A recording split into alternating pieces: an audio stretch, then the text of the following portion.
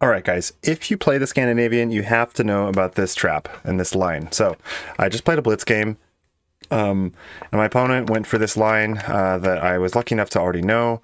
And so basically it starts here after queen a5. If you play the queen a5 line, it starts with b4, and you're supposed to take on b4, and then they'll pretty much always go, well, not always, but very often they do go knight b5, and then you're supposed to go back to a5, and then they bring the bishop out. That's what I see most often. Very tempting actually for a Scandinavian player would be c6, and then they bring the queen out. This is actually laying a trap, because if you play g6, they can actually sack the bishop, and I don't think any of this is really good, but you definitely might see it, because if you take that bishop, the threat is basically just, it's all about this undefended queen that you have.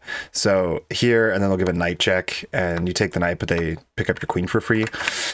So just to be aware of it, it's all about this undefended queen, and you really almost never want to play c6. If anything, the move is often a6, but you have to know when to play it. Anyways, so here, this is how my actual game went. Because I knew this line, I immediately go knight f6, and then my opponent went bishop b2.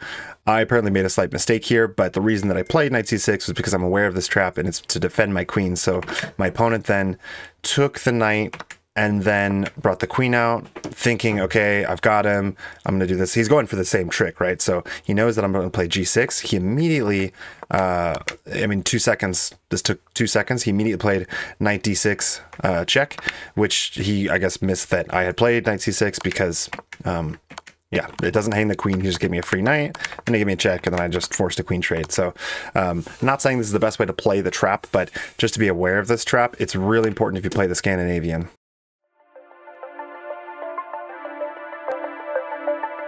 Thank you.